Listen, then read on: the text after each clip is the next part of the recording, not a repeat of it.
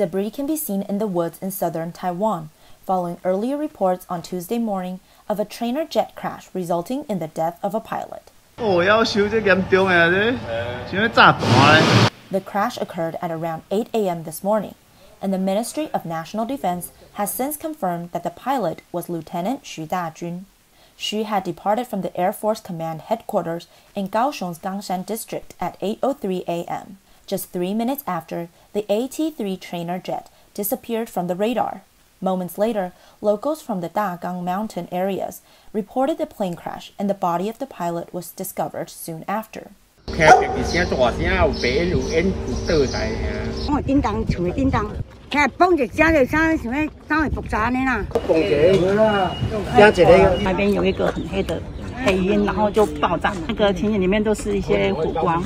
Though firefighters rushed to the crash site at once, Xu showed no signs of life and was pronounced dead at the scene.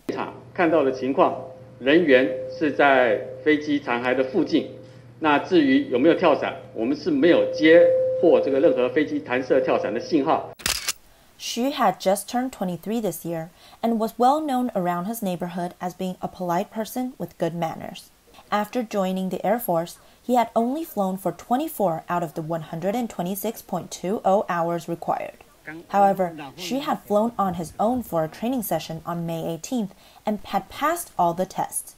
Today marked the second solo flight of his career. As no abnormality was reported prior to the accident, many questioned the reason behind the crash. 我今天天气实际上在冈山地区是非常良好的，非常适合训练。其他教练机也在进行飞行训练。有无线电通报过飞机情况正常，我们并没有在无线电里头听到它任何不正常的呼叫。The AT-3 trainer jet, which had been in use for the past 38 years, had already recorded 4 crashes in the past 10 years.